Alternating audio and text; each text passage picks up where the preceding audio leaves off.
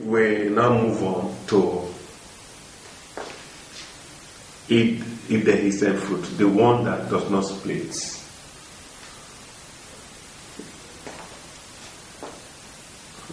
Eat dehiscent fruit can be classified into Caryopsis,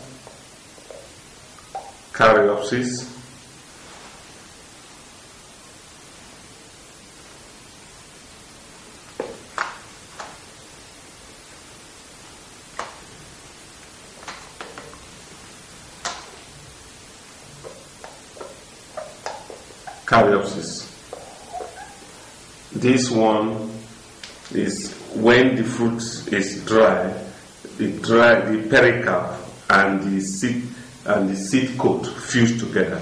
Example: maize fruit. In fact, the maize grain we are eating is a fruit, not a seed. It's a caryopsis. Then we have seed cellar.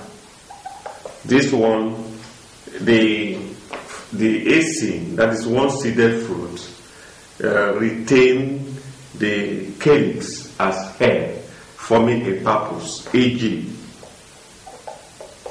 Triders. We have other group as acene. When we say acene, one seed fruits, and the nuts, they are all in this group. The acene is just one seeded fruit. When they dry, they remain like that. We can give example of these as cashew.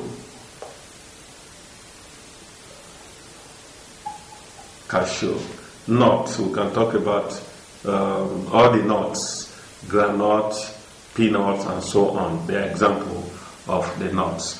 But sometimes we'll put a palm fruit there. That the palm fruit, that is palm kernel fruit, is also a nut.